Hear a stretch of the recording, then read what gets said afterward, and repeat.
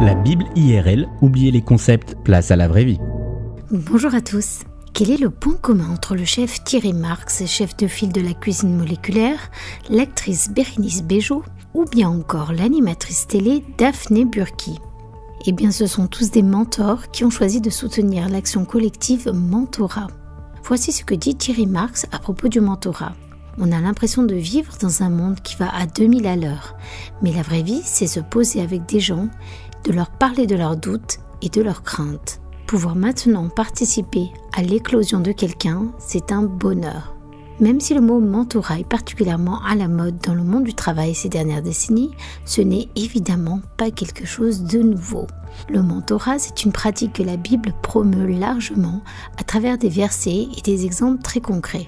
Proverbe 27-17 nous dit que le faire aiguise le fer et que le contact avec autrui affine l'esprit de l'homme.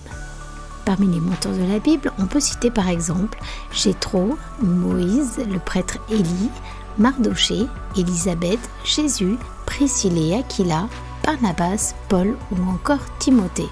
Comment définir le rôle d'un mentor ? Eh bien, un mentor n'est pas là pour instruire, il est là pour amener à la maturité, à pousser son protégé pour qu'il aille encore plus loin. Alors, quelle est la différence, me direz-vous, entre le discipulat et le mentorat ? Est-ce qu'on peut dire qu'il s'agit de la même chose ?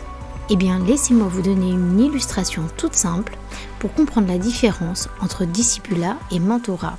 Lorsqu'un jeune garçon entre dans une école hôtelière pour apprendre à cuisiner, on peut dire que c'est un jeune disciple qui va apprendre de son maître d'apprentissage.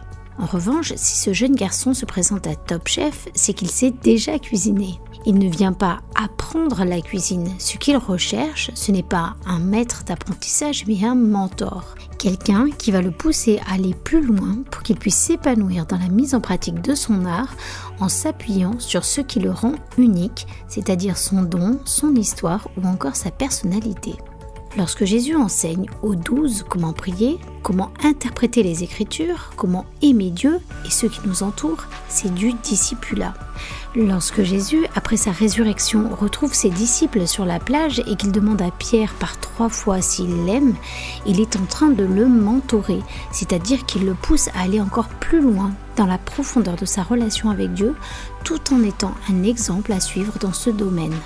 Avez-vous une personne dans votre entourage qui vous inspire par sa maturité spirituelle, par son style de vie et à qui vous aimeriez ressembler ? À qui pourriez-vous demander de devenir votre mentor ?